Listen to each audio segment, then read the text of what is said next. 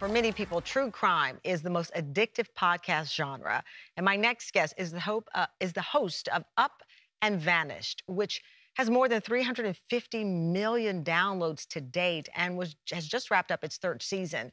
This season focused on the disappearance of a young Indigenous woman. And podcast creator Payne Lindsey didn't just want to share her story, he wants justice for her. Ashley Loring HeavyRunner was only 20 years old when she disappeared from the Blackfeet Indian Reservation in Montana in 2017. More than 4 years later, no one has been arrested or charged. Her sister Kimberly described it as a nightmare that never ends. Ashley's story is one of many involving Indigenous women. On some reservations, they are murdered at a rate more than 10 times the national average. Now, a podcast titled Up and Vanished is focusing on Ashley's story. Host Payne Lindsey says he wants to solve Ashley's case and draw attention to other missing and murdered Indigenous women in America. Payne Lindsey is the host and executive producer of Up and Vanished. Payne, welcome to the show. Thank you so much for joining us. You know, Ashley's story, it's startling, the numbers. We actually did a show on who gets to be the headline when they're missing, and we talked about the staggering figure, the staggering number of missing Indigenous women out there. How did Ashley's story rise to the top for you to pursue? I mean, basically, just like you just said, being a true crime listener and creator for years, it seems like we've been overly obsessed about missing white women, and there are tons of people out there who aren't getting the same kind of coverage, and missing Indigenous women is probably the most underreported kinds of missing person cases out there. And so to me, it only felt right to use this platform that we had created to spotlight a case that would maybe otherwise not get the same kind of attention.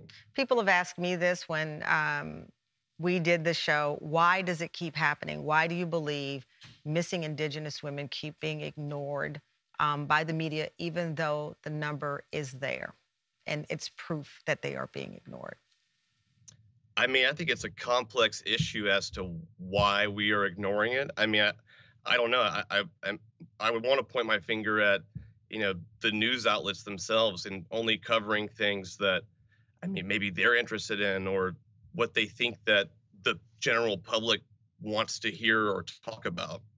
But the bottom line is, I think that, you know, there's something, you know, wrong happening in Montana and on these reservations. And the only way to fix this or move forward is to cover it and to talk about it. Yeah. As uncomfortable as it is, it's like, you know, if we're going to be reporting on this stuff, we need to, it's our responsibility to do the right thing.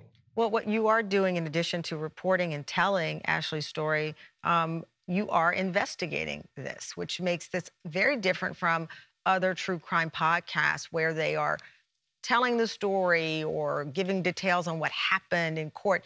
You are in the mix of it, which can be dangerous as well. What prompted you to take it to that next level?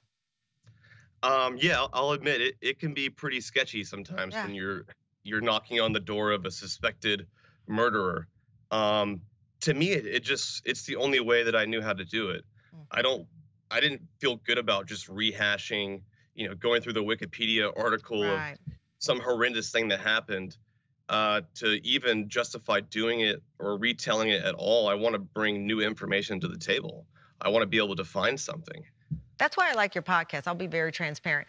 The rehashing, to your point of, you know, going through the Wikipedia or pulling up someone else's reporting on it and then reading from that, it has its place, don't get me wrong. But what you're doing is not using Ashley for downloads. You're trying to solve what happened to her. And you have a theory about what happened to Ashley. I do. I was hoping you wouldn't ask that. I'm sorry. I didn't. No, you're fine. I mean, I think that if you listen to season 3 of the podcast, you know, we kind of land on a certain group of people towards the end. And I think that whatever happened to Ashley, the answer lies there. You know, without even pointing fingers or naming names, if you go through her timeline, we've unpacked it.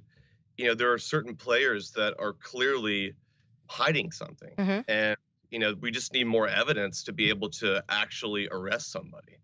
Well, the season of the podcast wrapped up, and I do know you expect to get more information, and you are open to new episodes to continue this. But Payne, I appreciate you joining me, and I am thankful that someone like you has decided to pursue this, not just for Ashley, but for her family, because that's the pain that lingers with them, and we know that they want the answers and they deserve it. Thank you, Payne, for joining us, and please check out Up and Vanish.